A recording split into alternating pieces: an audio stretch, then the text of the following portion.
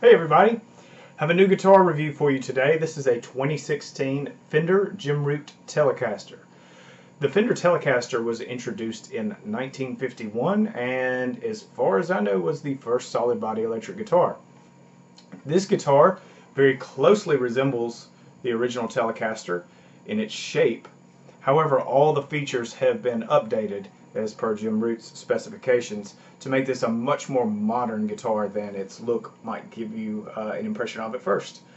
We'll start with the headstock. This is your traditional Fender Telecaster headstock. This one has the extra large logo. Some Telecasters have different size logos. This one has the full size one. This guitar also features Fender, they have a little F on them, these are locking tuners.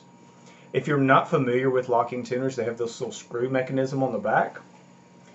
And what you do is when you run the string through the post hole, you just tighten that down and then tune it up. It makes your string changes a whole lot easier. It saves you a ton of time, and if you change strings a lot like I do, that means a lot. It's a very nice feature to have. This guitar also features a 12-inch radius fretboard. Now, if you're not familiar with what that means, it just means how flat or how curved the fretboard is. The more vintage style guitars, especially Strats and Teles, have a more rounded fretboard. A flatter fretboard lets you bend notes higher without fretting out.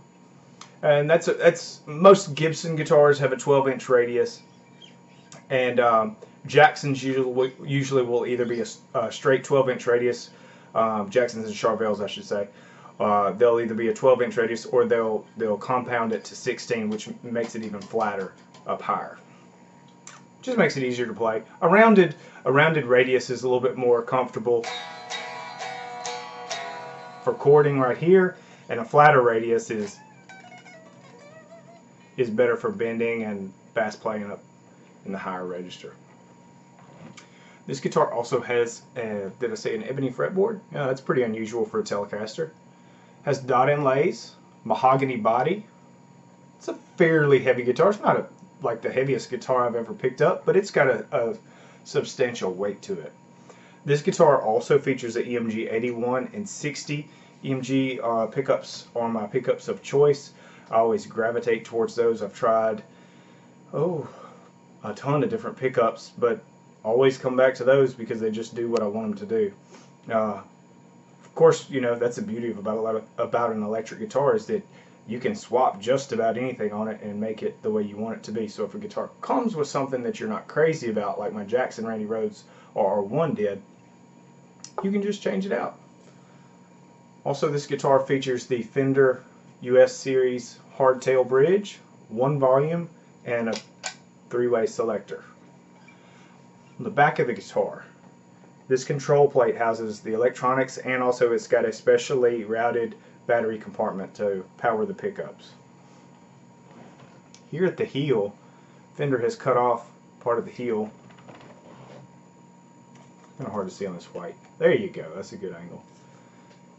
Just lets your hand rest a little bit more comfortably there, as opposed to the older style square block.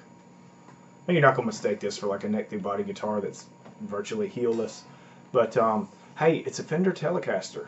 It's going to be a bolt-on neck.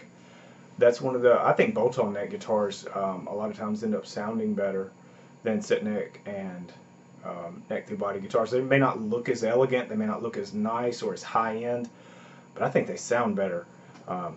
I've had some really good experience with bolt neck guitars. This guitar comes in a flat white finish. It used to come in a flat black too with a maple fretboard, but Fender discontinued that one. This one must have been the one that sold the best. This guitar is made in Mexico. Now, let me tell you this. I have this is my first Mexican-made Fender. I've had two USA Fenders before. Both of them were the Jim Root guitars. I had the Jim Root Jazzmaster and the Jim Root Stratocaster. Wish I still had the Stratocaster. Stupid to sell that. I'll buy it again at some point. Does this guitar compare favorably with the USA built Strat and Jazzmaster? Well, not really. It's close, but it ain't there.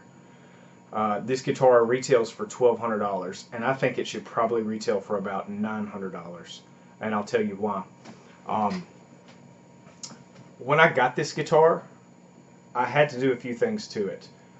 This guitar was supposedly inspected before it shipped out, and it very well may have been, and something just happened in shipping.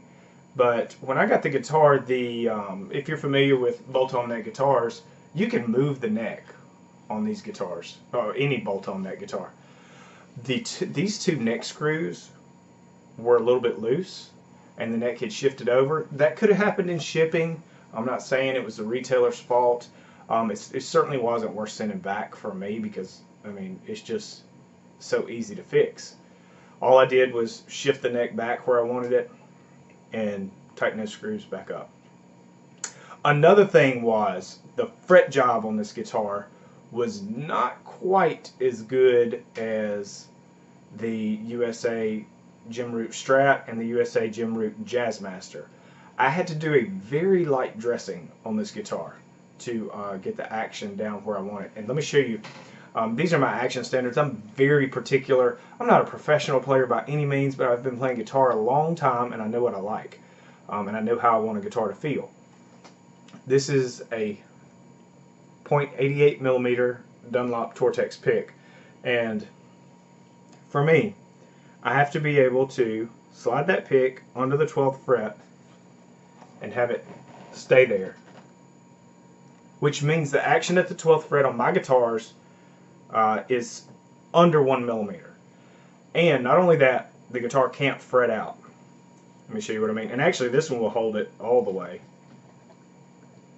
up the fretboard.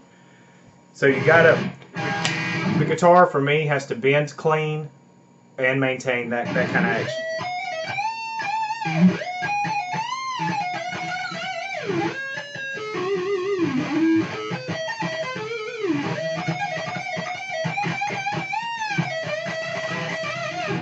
Like that. Guitar's got to perform like that. So I had to dress it just very lightly to get the frets there. I did not have to do that on either the Stratocaster or the Jazzmaster. Is this guitar representative of every Jim Root Telecaster out there? I can't say that. This is just the one that I got. However, after I dressed the frets and just resecured the neck, this guitar does play exactly, almost to the T, exactly like the Jazzmaster and the Strat. So if you're on the fence or you're considering one of the three, or if you already have, say, the Jazzmaster or the Strat, and you're like, I want to get the Telly too. The Telly may or may not come out of the box the same way your Strat and your Jazzmaster did. Now I will tell you this, I had one little problem with the Jazzmaster when I got it. It's minor, but it's still, the Jazzmaster is a $1,500 guitar, and it's worth mentioning. The neck pickup on the Jazzmaster was sunk down into the body and the screws weren't even tightened. Did that happen during shipping? Probably. I can't say for sure, and it's an easy fix, just like realigning the neck on this one is an easy fix. However, this is a $1,200 guitar, and I shouldn't have had to realign the neck. Now, I know it sounds like I'm bagging on the guitar. This guitar is a keeper. It is an awesome player. I just had to do a couple of things to it to get it there. Otherwise, the guitar sounds great, the guitar plays great, the guitar looks great. The paint on it is perfect. I haven't found any flaws in the paint. The workmanship, otherwise the neck is great. The neck has this perfect, I'm usually a fan of painted necks. This neck has like the perfect satin finish on it. It just feels awesome. It never gets sticky. It's killer neck. The neck shape is good too. It's kind of like a modern C shape. It's very reminiscent of a Charvel kind of neck shape. You also get this killer G&G USA hard case with the guitar. The guitar looks beautiful presented in the case. It fits well in the case. The case is high end. That does kind of make me feel a little better about having to dress the frets a little bit. Now, you might say I'm pretty particular, and that action specification of less than 1 millimeter is well beyond what Fender's factory specifications are, and that's true. But my Jazzmaster and my Strat set up like that without having to do anything to them. So did my Jackson RR1. Is that why the Strat and the Jazzmaster are a couple $100 more than the Telecaster? Can't say that for sure. Don't know. But it's worth considering. This guitar is still a super killer instrument, and I will definitely hang on to it.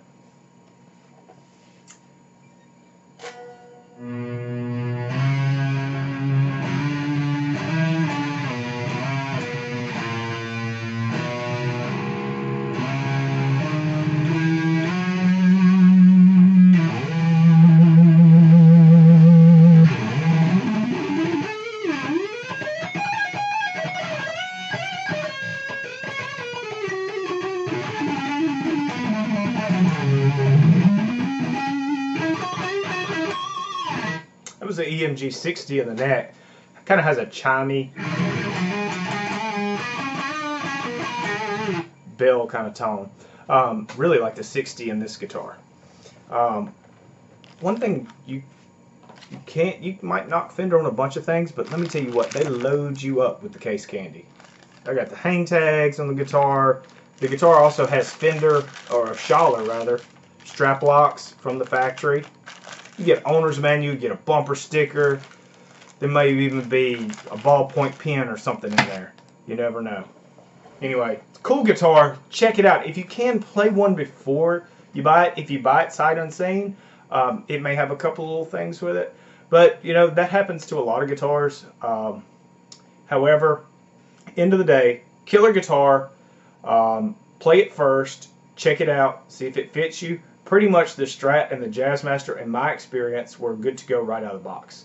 The Jim Root Telecaster is still a solid instrument and well worth your time, and it's a beautiful, beautiful guitar. Thanks for watching. Have a great day.